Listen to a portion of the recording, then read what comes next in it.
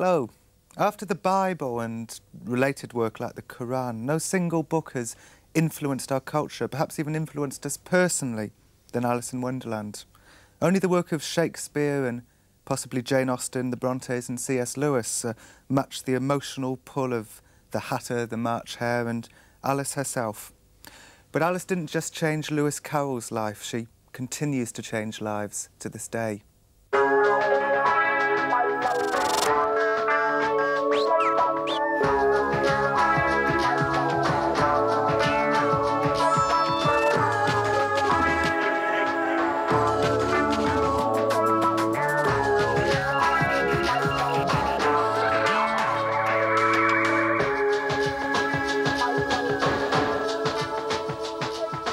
My name is Graham Ovenden. I'm an artist, and my interest in Lewis Carroll is mainly visual. My name is Anne Clark Amor.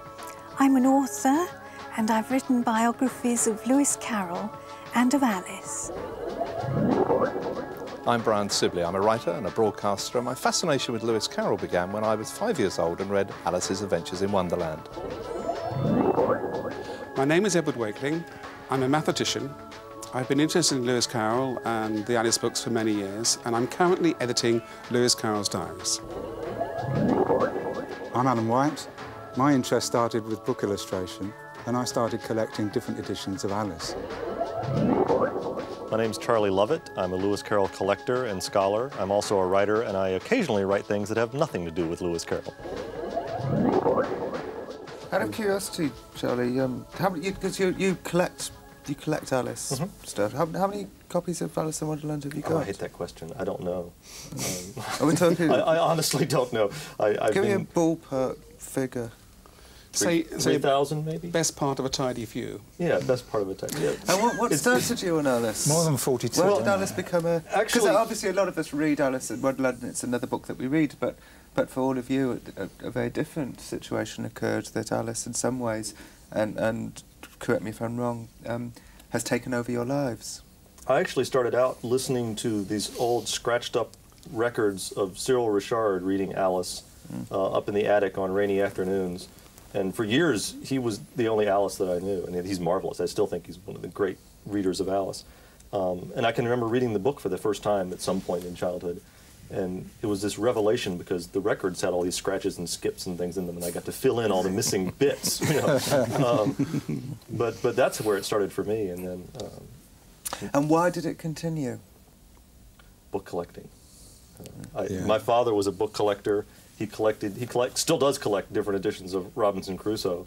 So for me, it was, you know, getting obsessed with his obsession, and then thinking, well, yeah, you could collect different editions of some book that you like maybe Alice in Wonderland. Gosh, there must be 50 or 60 different editions of that. You know, that'll keep me busy for a couple of years. Little did you know. I had no idea that it was going to turn into a lifetime obsession.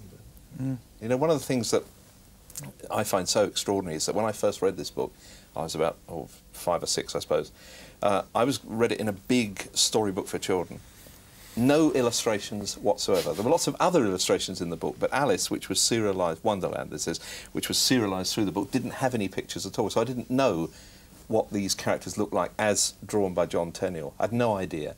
It's like a play, in fact. Lewis Carroll invites you into a theatre, and he says, there's this tree, and underneath it is a king asleep, or there's 2 characters standing side by side who look like identical twins, or there's a wall and on top of it is an egg, but maybe it's a man. He gives you characters and then gives you these wonderful conversations. Alice, of course, complains at the beginning of the book that her sister is reading a book which doesn't have any pictures and conversations. And what's the point of a book without pictures and conversations, she says. But the conversations in this book, which I read, no pictures, lovely, wonderful conversations. I didn't discover Tenniel's pictures for years and years and years. And when I did, and I by this time knew the story is almost sort of like word perfect, the illustrations came as an extraordinary kind of revelation to me. I see them as I think they are extraordinary works of draftsmanship. And the bond between Lewis Carroll and Tenniel is absolutely extraordinary. Ask anybody to draw or say something about the Hatter, or the Mad Hatter as they call him. Lewis Carroll never does call him the Mad Hatter. And they'll tell you that he has a label in his hat, yeah? In this style 10 and 6. That's what Tenniel did in the picture. He showed the price tag is on the hat. Lewis Carroll never says that. And yet almost every illustrator since has put a price tag on the hat, and some of them have been really daring. Peter Blake made it 5 shillings, knocked down price. Yeah. Arthur Rackham made it 8 and 11 pence, but they've all stuck a... Well, they haven't all, but many of them have stuck a price tag in that. Has he got a price tag on the other side? He certainly has. It's original 10 and 6. Isn't that one of the contradictions, that the book itself, the writing, is timeless?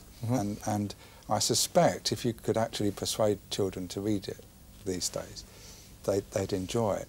But it has to be updated by the illustrations, because the illustrations date much more than the words do. And people have, haven't they? Tenniel, perfect though it was a 19th century straight out of and Punch yet the Tenniel illustrations have entered the cultural, you know... Absolutely. It's not nonsense so much it's sort of turning the logic on its head. And you can imagine he got that from actually hearing a child say something. I mean, if you take, for example, in Looking Glass, and Humpty Dumpty, who is a sort of fairly strong-willed, argumentative type of character, a bit like an Oxford Don, I guess, probably modelled on one, is trying to convince Alice that birthdays are not the best things to have, but unbirthdays are. It's a very simple logic. And, of course, Alice then realises, well, they're going to be 365 minus 1 of those, I'll get lots more presents. You can just imagine that that conversation must have happened with a real child, and it tickled him, and he thought, fill that in. And there are so many instances like that, you know, he probably drew that from his discussions with children. I think he also had this ability to know when the child is going to call the bluff, you know, on the logician. I mean, the example from Alice, when they talk about how many hours a day do you do lessons, you know, 10 hours the first, 9 the second, or what do you do after 10 days? And it's always, suppose we change the subject. And there's several places like that where, where there's something logical put forward that is, in fact, illogical. And Alice calls the character on it, and the other character says, suppose we change the subject. But there's a very interesting aspect to that, Charlie, which is the fact that where that happens, there's a distinct feeling of dis-ease about the book. It's an uncomfortable moment when that happens. And I think that one of the reasons that people have projected so many ideas, so many theories onto these books, is because there are these moments. There are these moments which seem to mean something, seem to portend something which is not delivered in the text.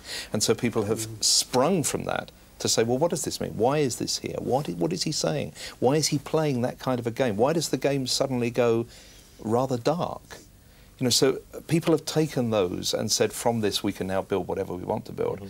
But what I think is interesting about what Edward said is Alice is a Victorian child, a real child, but she's also a child for all time. I mean, and you wrote a biography of the original Alice Liddell. Yes. How far is the Alice in the book a real Victorian child of the times? Well, I think she's totally untypical of Victorian children, and I think that this was part of the original secret of the book's popularity with children. She is totally independent. She thinks for herself. She's never fazed by what happens to her. She deals with situations as they arise, and she was independent. She's not a child to be seen and not heard. She wants to be heard all the time, and she is. And I think children like this, especially girls, you've seen. Yeah. Isn't that because the other characters in the book are the adults? Yes. And they're as unreasonable in the book as adults are in real life. Yes. Except in the book, she could react to them in the way that children would wish to react, and take it one stage further and actually do something about it. Yes, yes. Which no Victorian child would be allowed to do. No. I think you're talking about the loss of the state of grace, aren't you, really? And whereas an adult, I think, that was in Blackwood, said that, you know, the adults become wumbled, or whatever the word is. And by the very nature of becoming an adult, you walk away from the state of grace. Alice stays there as the cantus firmus, you know, and as you say, doesn't sort of remove herself at all from that situation. Therefore, she becomes, I think, a character rather like Sherlock Holmes, very, very attractive, totally uncorrupted and uncorruptible. I'd like to go through, because I'm interested in the fact that this one single book and person has spawned so many myths and so many theories. And I'm interested to know if any of you actually agree with any of these. I've got a list of some of the theories. The fact that Lewis Carroll was Jack the Ripper, which I take it none of you wasn't. support the theory of. Lewis Carroll was an opium eater. Of course, Alice in Wonderland's become a very druggy book over the years, hasn't it? Well, I think, in fact, the main painkillers which contemporaneous with Carroll Dodson was laudanum in any case, wasn't it? And things like chloral, which are really rather potent things. He believed in homeopathy, and he certainly took things like arsenic and aconite in very small doses, I hasten to add, to get rid of a cold. But he certainly wasn't experimenting with drugs. He wasn't. He was not, and certainly he couldn't stand people smoking either. There are a number of references to smoking where he's not at all happy with that. Except when he became curator of the senior common room, where he actually arranged for a smoking room to be built separate from the other rooms. And it was his duty to actually order the requirements of the dons in terms of their cigarettes and tobacco, and he puts a notice on the board on one occasion that says he's been sent this wonderful tobacco, and he can honestly say he's never tasted better. Now, you see, it's a joke because he hasn't tasted it at all. But I think that was typical. This is a program about obsession. I think Lewis Carroll himself was obsessed with quite a few things, and I think his own health at times was one of those things. He writes at some length in his diaries about problems he's having with his knee and colds and all sorts of different things. And I think it's without a doubt that if he had been experimenting with psychedelic drugs, he would certainly have reported about it. He would have had no qualms about writing it down in his diary. He didn't need to. He had a very good imagination. And I think that's the key. I think in the 1960s, when the theories about Alice was based on a drug-induced hallucination came out, it was a time in our period where, unfortunately, and this is continuing to happen, television and popular culture in general was removing the necessity for people to have their own imaginations, and it makes it hard for people to understand how someone could have had such a good imagination. But it's also to do with, well, that's absolutely key to it, isn't it? Because that's exactly the problem. People cannot believe that somebody could have created a place like Wonderland or Looking Glass World. And this runs to the whole gamut of people just basically trying to identify who the characters are, to say, oh, this character is based on that person, as though if you can identify the Hatter that might have inspired the Hatter in the story, then that somehow or other makes it okay to have had the imagination and the inspiration to have created this extraordinary character, because then it's within our grasp. But we shouldn't be surprised at the psychedelic interest that was shown in the 60s, because what happens there is people who are experiencing certain types of hallucinatory experiences suddenly remember that they've read a book which had similar kind of feelings in it. They could have turned to anything written by Blake, except it would probably have been rather more impenetrable than Alice. Or they could have turned to Coleridge, or they could have turned to any number of other writers who've looked at dream worlds. They turned to Carroll and they saw within, and there are things there, for goodness sake, let's be honest, that have helped that idea. I mean, there's a caterpillar who smokes a hookah, for instance, so that became a kind of key image. It's a clue. Does it annoy you? It seems to annoy you a little bit about the It annoys me about as much as you're saying that our lives have been taken over by Alice, which you said sort of about 10 minutes ago, because it's a simplification. It's a way of just saying, let's stick a label on that and say that's the answer. I'm sorry. That's all right. I mean, it's interesting, remember that Carroll now has a major reputation as a visual artist because of his photography. One must never underestimate his importance now in terms of 19th century photography. And it's interesting, his photographic images are very uncluttered, very objective. I mean, what make them sort of quite remarkable? I mean, like, here's one of the great classics. Well, you also got Alice the Beggar, but the Terry family, the great Ellen Terry and her sisters. And the interesting thing is, if you look at that and compare it with most other 19th century portrait photography, it's a wonderful, clear and precise view of an instant of time of a Victorian family. But the actual imagery itself does not actually breathe the 19th century in particular, does it? It could be anybody's backyard, any family almost. And there's great vitality and movement between the figures. Alice, I mean, is a beggar child, is the eternal child in a way. She doesn't look particularly 19th century, does she? I mean, that's one of the interesting things about her. Absolutely not.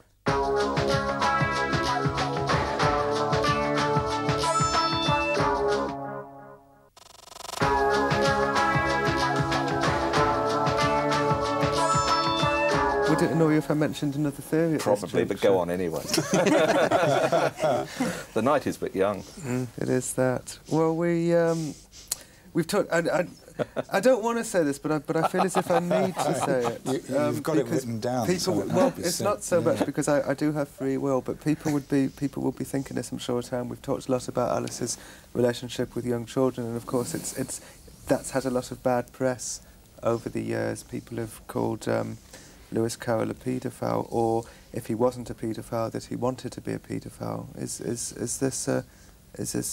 Are you all now furious with me for even? This is one of the myths that you mentioned at the beginning. It is a myth. There is not a shred of evidence to support what you've just said. But unless you've got some, I mean, maybe we could start by knowing what the thing is that we... I seem to be becoming the enemy of the group. You've been fed all the wrong information, sadly. I just not only is there not any evidence... Can I be contentious and say, there's an Anatole France, I think, chastity is the strangest of all sexual perversions. And we are going through a process of fundamental chastity at the moment, where, if you like, the agents of protection have become the perverts.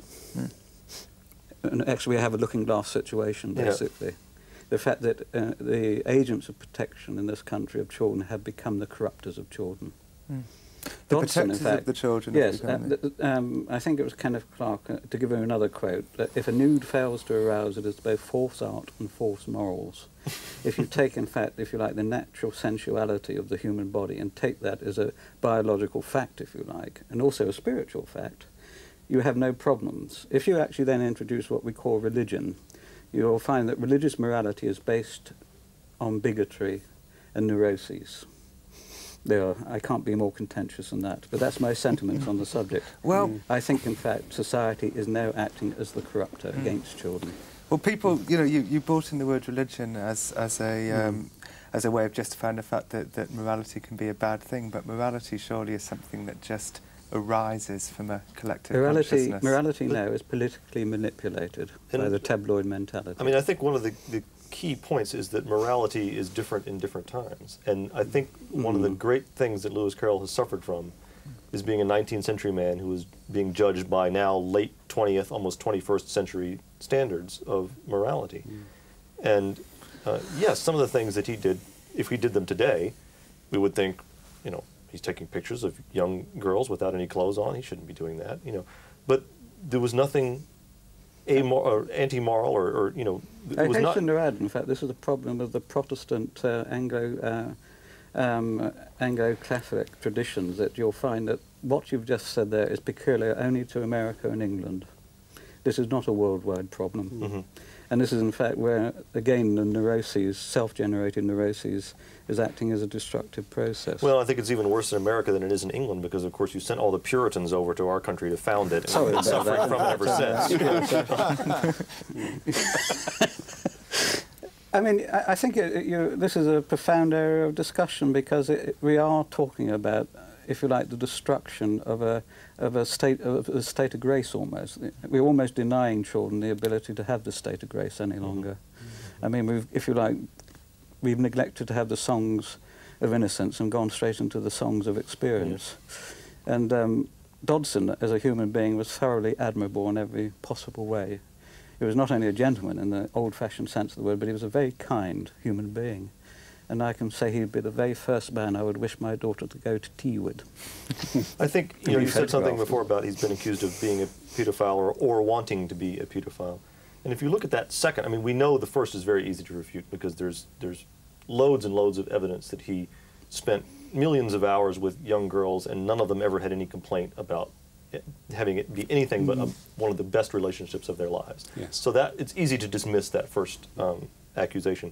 The second accusation is a little harder to dismiss, because it's a question of what's going on inside the man's head, and there's no way to answer that question. Well, but I would argue, I would argue that if, in fact, that is what was going on in his head, then we should admire him all the more, because it's very easy for me to sit here and be around a bunch of young girls and not express any inappropriate feelings if I don't have any inappropriate feelings. How much more difficult for me to not express them if I do have them, And so I think either way, you have to admire the relationships that he built with these young girls who, and of course, later on in his life, his so-called child friends, many of them were in their 20s by then.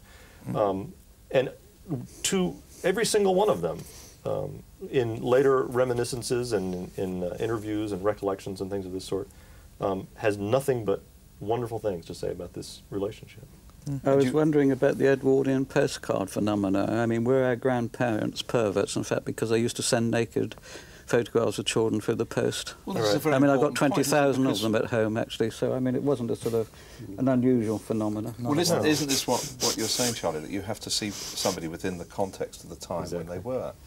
And if you take somebody like Lewis Carroll and you talk about Lewis Carroll photographing children in the nude, and you talk about that in isolation as though that was something which today may seem extraordinary, bizarre, unsavoury, whatever interpretation you want to put on it. But if you then put that within the context of the fact that a great many, well, nearly all the photographers of the period were experimenting with photographing people and children in the nude, that a great photographer like Rylander, that Julia Margaret Cameron, who was a woman, what are we supposed to read into that if we're going to pursue this argument, also photographed children in the nude, that this was a common development of the way in which people looked at children at the time. Could I just sort of sum it up and say simply that the nude is an integral part of Western culture in terms of the visual arts, and we don't actually have an age limit where it starts and where it ends. And if you look through the great galleries of the world, I mean, go down to the Outer Pinakothek in Munich and see a painting like Rubens' The Massacre of the Innocents, which is one of the most powerful paintings with children in it. I mean, it's a very disturbing painting. All right, art is often about disturbing matters. If you actually take that as your starting point, well, the whole argument of child nakedness and nudity, incidentally, the statutes which exist in this country do not forbid child nudity in photography. You said that the joy of Alice and Lewis Carroll in general is the innocence and I said the state of grace. You must remember that the garden, the Edenic state, is an amoral state. It's there for both good and evil, if you like, darkness and light. Well, all I was going to say, I wasn't going to say anything contentious. All I was going to say was that it's a very complex book. The puzzles and the conundrums and the clues and the riddles, and these aren't things you associate with an anti-education, which is what you're talking about. William Blake, I do not hold with education, it is the great corruption. There's education in education, isn't there? There's the state of grace, which is a state of truth, if you like. There is innocence and there's naivety. Naivety is not a quality to be recommended at any level. Innocence possibly is, if we know what it is in the spiritual sense, and the state of grace is definitely to be recommended. We start off life in the state of grace, we lose it by the process and corruption of education. And then, if we're actually so inclined, we then spend the rest of our life trying to reattain it. At least that's my sort of general philosophy on it. I think it's interesting you bring up the notion of Lewis Carroll and education, because on the surface it would seem that he'd be all in favor of it. I mean, after all, he was an educator. He worked at a university, naturally. And it's an educational book in some respects. I think if you look at it, I think his ideas of education had a lot less to do with what we think of as education, a classroom, a lecture, a paper, and it had much more to do with sort of doing things. I mean, back to the photography, he would involve the children in what was going on. He took them up to the studio and into the darkroom and let them see all the chemicals being mixed, and it was an exciting thing. And I think for him, the relationship with the children was educational by way of respecting the child's individuality and involving the child in everything that was going on, rather than shutting the child up someplace and saying, you go off here and be educated and we'll see you when you're done. Charlie, there's more to it. I mean, he understood that you remember, you learn if you are enjoying yourself. And if it's an unpleasant experience, you're going to promptly forget it. And so certainly with his dealings with children on a one-to-one basis, it will be puzzles and games, conundrums, that sort of thing. I think even with his undergraduates, he had to fight very hard against those that thought you simply had to just fill up their empty container heads with knowledge. And I don't think he really went along with that. I think in his mathematics, he was always trying to get them to think, use their heads. There's a lovely anecdote of a puzzle that he used to give them about a rule of 3. And he used to say, now if it takes 4 men 4 days to build a wall, how long will it take 60,000 men to build a similar wall? Now, see, it's a mathematical rule of 3. You can work it out mathematically, numerically, exactly what the answer is, and it'll come out to be a fraction of a few seconds, I suppose. But the point is, if 60,000 men are building a similar wall, the vast majority can't get anywhere near the wall. And he was trying to get his students to realise that it was an impossible situation. The real situation is such that, you know, mathematics in that case does not apply. And I think he was trying to use that. Out of curiosity, by the way, wasn't he a reverend? He was a deacon of the Church of England. You're a proponent of a theory yourself, aren't you, that he was in love with Alyssa's mother? No, I'm not. No, never. Not in this room. Certainly Really? not. Well, I don't go along with that theory, not at all. One reason for this, firstly, I have seen no evidence whatsoever, and I've done a lot of biographical research, which even suggests this. There's not even a hint of it.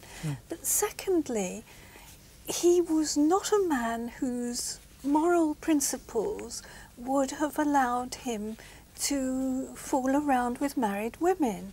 Now, when Ellen Terry left her husband, the artist G.F. Watts, he met her and they became friends. He became friends. Of course, there he's photographed the whole Terry family. But he became a friend of Ellen Terry. But when, although she'd left her husband, she went and often lived with a man as if she were his wife, he cut the relationship altogether. But when, years later, this man left her, and she actually, having been divorced by her husband, married somebody else, he then went to her mother and said, do you think that she would now be willing to renew the friendship? And Ellen Terry agreed immediately. I can't say I would have been as forgiving as she was. I think you're talking about good old-fashioned hypocrisy, aren't you, really? Well, I think, you know, you said something about how he wasn't the sort of person who would fool around with married women. I think that's quite true. As Edward said, one of the conditions of his studentship was that he remain unmarried. And while he could have decided... celibate as well. Celibate, yeah. He could have decided to give that up, to get married, to go off, but he, I believe from an early age, knew that he wanted to pursue a career as a scholar and as a writer, and he liked the idea of being in that room all alone with those books and those blank sheets of paper. And if he didn't get married, he could keep that room with those books and those blank sheets of paper.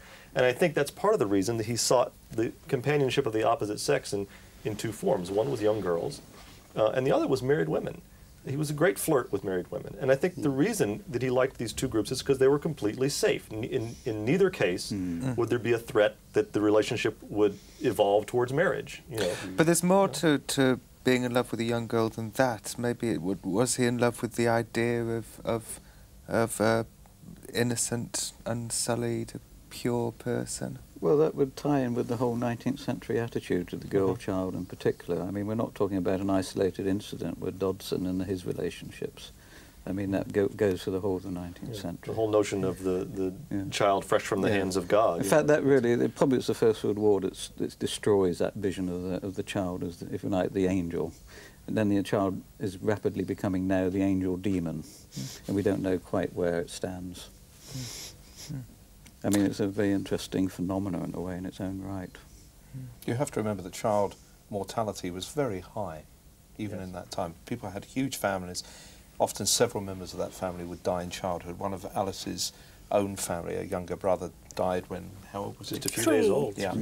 And yes, there was another brother died later on. Just So 6 weeks old. So there was a sense about children of them being immensely precious. As Charlie said, Lewis Carroll himself referred to them as being fresh from the hand of God, but they were also close to God in the way people looked at it, because they might any moment be taken back to God. Right.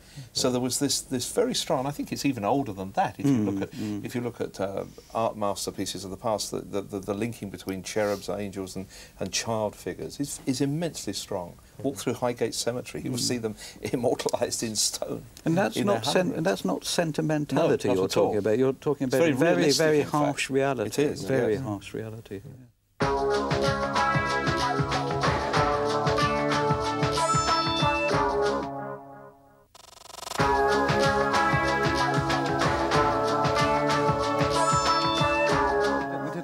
We did a programme about numbers in the last series, and of course 42 was a you know, recurred throughout. And I didn't actually realise. Tell me about 42 in Alice. Edward is the great authority on this. It's probably Lewis Carroll's favourite number.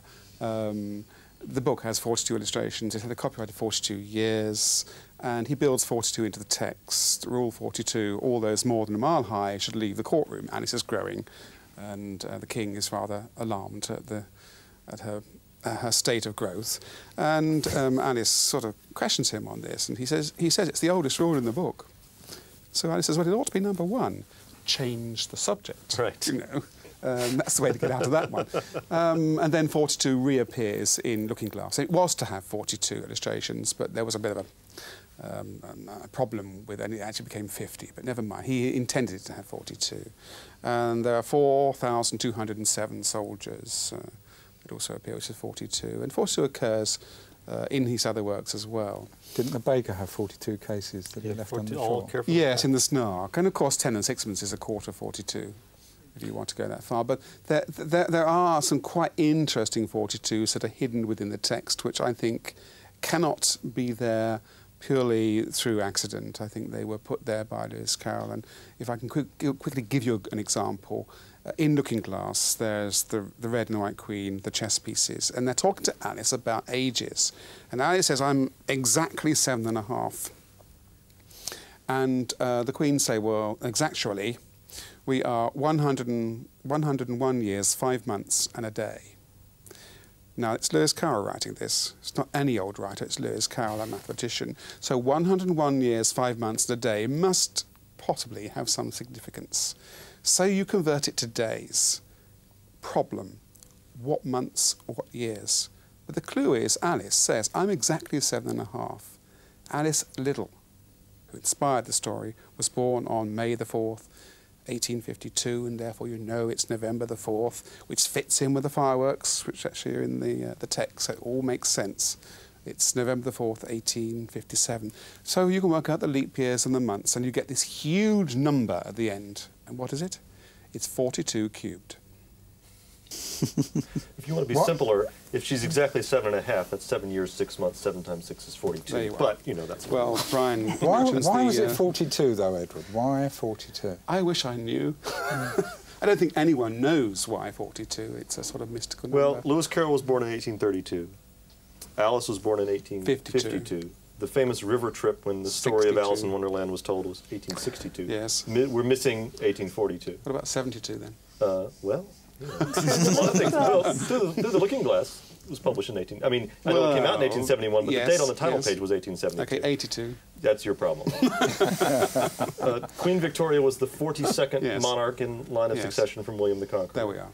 And as my daughter pointed out to me the other day, she and Albert were both 42 at the time of Albert's death, which was just slightly before. Isn't this rather like making pictures in the clouds? Yeah. Something really bizarre. But I don't think any of those have anything to do with it. Lewis Carroll didn't choose the name Lewis Carroll until quite some time in his life, and he chose it. Well, he put forward 4 possible names, and it was chosen by Edmund Yates, who was editing a magazine. What was wrong with Charles Dodgson? Well, I think he wanted to separate his real name from his writing name. And he used both names. He used Darius and BB and other names, and they thought it wasn't actually a very appropriate pseudonym, and so he came up with Edgar Cuthwellis, an anagram on Charles Lutwidge. Not a brilliant name, but nevertheless. And there was Edgar U.C. Westhill, Louis Carroll and Lewis Carroll. Lewis Carroll being derived from the Latin form of Charles Lutwidge. Charles Carolus Lutwidge Lewis, Ludovicus Lewis. It was chosen on February the 11th, 1856, and he died in 1898. He was Lewis Carroll for 42 years. So that's why he decided to die? That's But I mean, the extraordinary that's thing about all fortuitous, this, I think. So 42 was the answer to death, the universe and everything. Well, I'm just in glad we didn't have... Japanese, 42 is she, ni, death coming. You learn something new every day. But the interesting thing about all this is how much chance has played in this whole story. I mean, if you think that... I mean, one of the things that Edward hasn't mentioned is that when he was toying with original titles for... The story as he told it to Alice was called Alice's Adventures Underground. When he was going to publish it, he toyed with all kinds of ideas. He thought he could come up with a better title than that.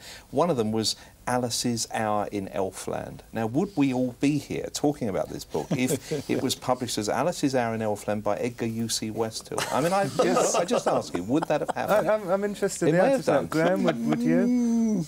Probably not. No. It'd be quite an obscure volume, wouldn't it? Really, of the utmost rarity. By You know, now. I think you've touched on something though, because not too long ago we had a bunch of brouhaha about the 125th anniversary of the publication of Alice, and at the time I was the president of the American Lewis Carroll Society, and as a result the phone would be ringing and I would be talking to radio in Chicago or newspaper in wherever.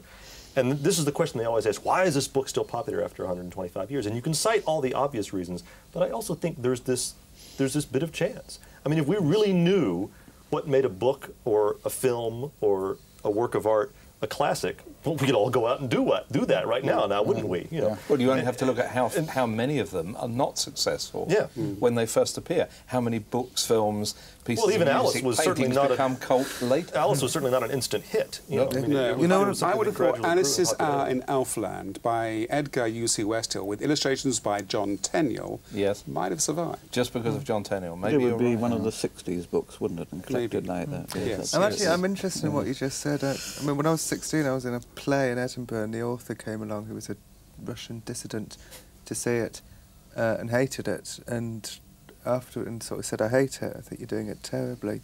And then when he went out the room, one of the other actors said to me, "What does he know? He only wrote it." Yeah.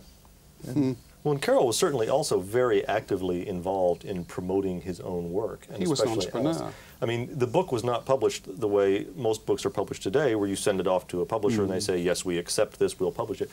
Lewis Carroll paid to have the book published. I mean, it was what we would call today almost a vanity publication. He paid a very fine publisher, Macmillan, to do it. And an expensive illustrator. And an expensive illustrator, and he had it done well. I mean, to the point that when the first edition came back and he didn't feel that it was properly printed, he was willing to trash the whole edition and start over and pay for another edition to be printed to make sure it was done right. But throughout his life, he did all sorts of things to promote the book. He was constantly writing his publisher with ideas about, you know, the way it should be marketed. He was concerned that booksellers were getting too much of a cut and the author not enough of a cut in sales.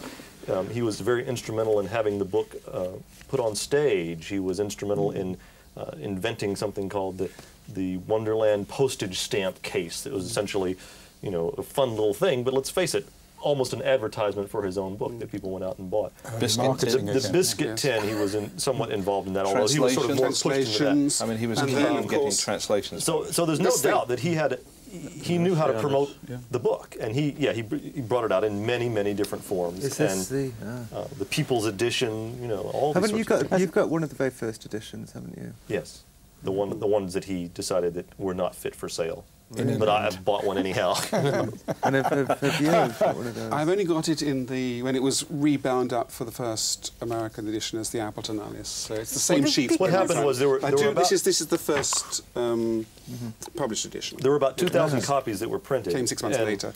And of those 2,000 copies, 50 or fewer actually got bound up, and before the decision was made that it was not worth selling to the English. And for a while they sat in a warehouse, and then finally they said, well, you know, we could sell it to the Americans. They don't know any different, which of course we don't. So they sold it to the Americans with a new title page slipped in and a different publisher's name on the binding. So that you have now, I mean, if all the books had survived, they don't all survive, but they'd all survived, you'd had about 1,950 copies of the American version of the first edition and about 50 or so copies of the English version. In fact, there's about 20 or so copies of the 1865 Alice, and I'm not sure how many of the 66s survived. But this happened because he was always looking for a new market for translations, so that children in France and Germany and Italy could read the story. So but he realised actually one that he published himself and paid for. Yes. The actual thing that I'm holding right now. I don't think he paid for this by this time. The publishers were happy. Oh, But it was, no, he was still paying all the costs. and it was certainly done at his instigation, and he rewrote the text for small children. But he thought, you know, he'd got the market from 5 to whatever. What about the children from 0 to 5? He was very conscious that there would be some younger children where their nannies or their mothers could read the story to them. So he decided to produce the Nursery Alice with coloured illustrations. I think that's Dodson, the educationalist, coming across. Probably, but also the entrepreneur looking for another market. Now you're coming to a particular page. If you So you turn say the entrepreneur, page, but it's not. It's now, not. if you see the picture on the left with the Cheshire Cat, now if you turn the next page, you see the cat disappears. And if you look at that page, you see how it's creased. The child, please don't reinforce the crease because that will probably kill you, but that is creased because he tells you in the book to fold the page over so that you can see the cat. It's actually nice to see a copy actually with the crease. And the Charles did it. Yes, in they've that actually one. done it, haven't they? Yes. And despite the fact that Edward's tried to iron the crease out, it's still there. Have you tried to iron the I hadn't noticed that before, but I think it should be said that this was one of his less Edward wouldn't successful say this efforts. always. He never looks at the books once he's I've got done too many it. to look at. You know, That makes the he book printed, even more I think, precious, 10,000 doesn't it? copies of this, and he was still, at the time of his death, discounting the price to try to get rid of it. And the other curious thing is that we always think of Alice as she is this figure here, wearing a blue dress with a white pinafore, and in these illustrations, which were coloured by not by Tenniel, but by a friend of Lewis Carroll's, she's wearing a yellow dress. So that shows you shouldn't believe everything I think you see I in finally pictures. figured out the blue dress. I mean, because I've known for a long time that the reason the blue dress became ubiquitous was because in Disney she has a blue dress. Why does she have a blue dress in Disney, though? What does it go back to? And I thought, if you're a Disney animator in the late 1940s and you just pop down to the bookshop to get a copy of Alice that has something colored, what's going to be on the shelf? What's going to be on the shelf is an edition that was brought out by Random House in 1946 with the Tenniel illustrations colored by Fritz Creedle, in which I believe Alice has the blue dress. Little Folks edition, 1900. Well, I know there are many that are earlier than that, but I'm saying this is what solidified it. Yes, you know? The other thing which is curious is that Tenniel was a party to this promoting of the story, quite shamelessly, and although he took forever to make up his mind whether he wanted to illustrate the book, and he had nightmares in working with Lewis Carroll because he was not the easiest of authors to work with, he was very quickly, in the pages of Punch, of which he was the leading cartoonist, he was very quickly parodying his own illustrations in the books as political cartoons. And that's still going on. I mean, this is a cartoon from Punch, sometime I guess in the 1960s, I'm not absolutely sure of the date, by Michael Fuchs, which shows Queen Victoria knighting the White Rabbit, as she says, for services to literature. And, you know, this is just one of hundreds of pictures. I think Edward's got a favourite one by Michael Fuchs, who did lots and lots of Alice cartoons. You know, the one where the White Rabbit is rushing into his house? Oh, yes. There's a family of white rabbits, and the White Rabbit comes in and says, "There's this enormous girl who's chasing me." Can I ask, just out of interest, you seem happier now. You weren't happy in the first part of this discussion. I just wasn't happy that you suggested that our lives were obsessed with this, when, in fact, as I said, this is one interest, I think, in all of our lives. We're all very different people, and we all have lives other than this thing. And I just slightly resented the idea that we were being singled out as people who had an obsession, which I don't think we do. I think we have a particular interest. Obsession. I think enthusiasm was no, I don't think you said enthusiasm. But you said it's taken over our lives, but I don't think it has. I think that almost anybody has interests in their lives, and if you look at an interest and you look at it in isolation from their other things, one of the things that I have found most gratifying about my interest in Lewis Carroll is that it has spiralled out into so many other things. Exactly. I just think it's important that everybody be passionate about something. I've been living in England for the last 6 months with my family, and we've been trying to see a lot of the countryside and different parts of the country, and so we've gone to places that have to do with Lewis Carroll.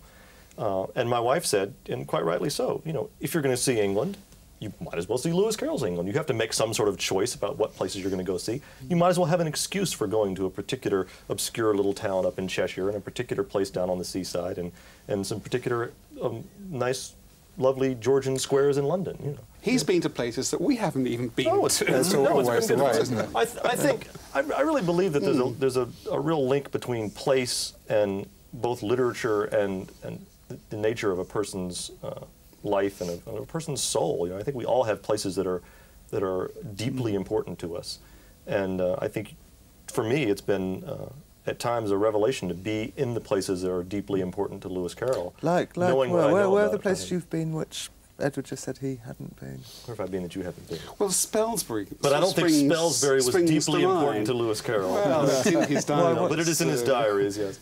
It just happened to be near where I was living. What did he write about Spelsbury in his diary? Well, this is a little town in the Cotswolds. It's, maybe 20 miles outside of Oxford. And he went up there once, fairly early on because the vicar was ill, and he went up there and took a service. And then later on, he had a cousin who was the vicar there, and he visited there on 2 or 3 occasions and took a service on, I think, 1 or 2 of those occasions.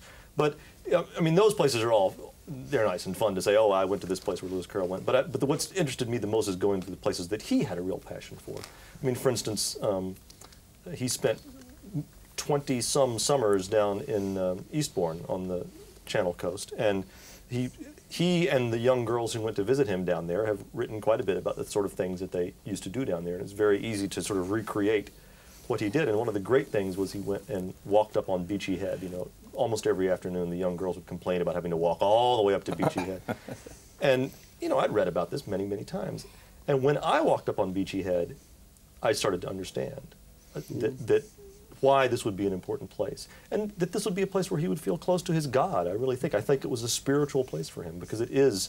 I mean, you talk about the young child as being fresh from the hands of God. This is literally a landscape that feels like it's fresh from the hands of God, you know. And so to have those sorts of experiences, I think can enrich your understanding of somebody who thought that a certain place was important for a certain reason. It's one line. May the 29th, 1864, went over to Spilsbury, he even spelt it wrong actually, near Charlbury, to help Barker, who was suffering from bronchitis, and he read the litany and preached in the morning. And that's probably the only reference there is to Spilsbury in the whole I think there's some later on. I think there's a couple, yes. because one of the Wilcox cousins becomes incumbent at Spelsbury for a while. I was always intrigued as a young child when I discovered that Lewis Carroll had visited. I grew up in a place called Chislehurst in Kent. And I discovered that Lewis Carroll had visited some friends there, and he'd gone by train to this station. This was that he'd actually come to the place where I lived. And this is a rather battered copy from 1870 of Alice's Adventures in Wonderland, which you were talking about Eastbourne, and another one of his haunts was Margate, although he didn't like Margate quite so much because the quality of children was not quite so good. They tended to be of the commercial class, he said. But, this is, he was a snob. He was a snob, yes. This is a child that he met, Ada Chambers Butler, and Edward's tracked down the reference to the child in his diaries, and that's a copy that he just gave away to this child whom he met, whom he presumably had fun with. He listed her in the diary as being one of his child friends that he'd met during the time that he'd been at Margate, and there it is. And I think it should be said, too, that we talked about him being shamelessly promotional about his own work, but he was also incredibly generous with his books. Yes, I mean he was constantly giving away books to children and adults that he met, and also arranging to have books given to especially children's hospitals. He was especially interested in that, and lending libraries that would not have the money in order to get children's books and these sorts of things. He's a tremendously generous man. Of course, we're busy searching for the uninscribed books, because they're probably No, not true at all, Edward. One thing, going slightly back to the obsession idea, it strikes me that, in fact, in case we get accused of protesting too much, methinks, that it's quite possible to actually be totally obsessed, but narrowly within certain spaces of time. I mean, a great performer who's playing a Bach fugue, in fact, it was a bad thing, but I think it's great. It's fine. Good. It's like Brian says, though, it's a trigger to other things, isn't it? So that. No, I mean, I'm sorry we keep going with this same ground, but I think that the phrase to say that something has taken over people's lives suggests something which is which is a criticism. That is not the same thing as saying that someone has a passion. I think we reserve that. That is a distinct thing. I agree absolutely with Charlie that people should have passions. And in fact, this man who we've been talking about was a man of extraordinary passions. And his relatively short life, in many ways, was full and motivated and driven by those passions. I want to go on about this because I'm sorry to have upset you so much that... well, it's only controversy that we're managing to generate, so please go on. You've got such a cynical mind, Bern. I can't believe it. Everything I say you're taking as some... like I'm entrapping you or something. I'm really shocked. I'm trying to be nice and you feel like I'm trying to... You're doing wonderfully. You're doing wonderfully. Well, there are times when people come into our houses and they look around and they think, oh my God, what have I gotten into? Because there's Alice on the wall and Alice on the shelves and Alice in the carpet in some places. And so it does sort of have this look of obsession. And I think we tend to be a little bit defensive to say, no, we're normal people. It's okay, you can come in. But I do think that the most interesting people I have known are people who are very passionate about something. Yeah. Not necessarily I feel that way about Randy Newman. Something, anything. Do you really? You know. Yes. Right. Yes. Oh, that's good. So But it's taken over my life. It hardly, is it? Well, okay, no, I haven't got Randy Newman wallpaper. No. But that's because they haven't actually made it. They Somebody will now.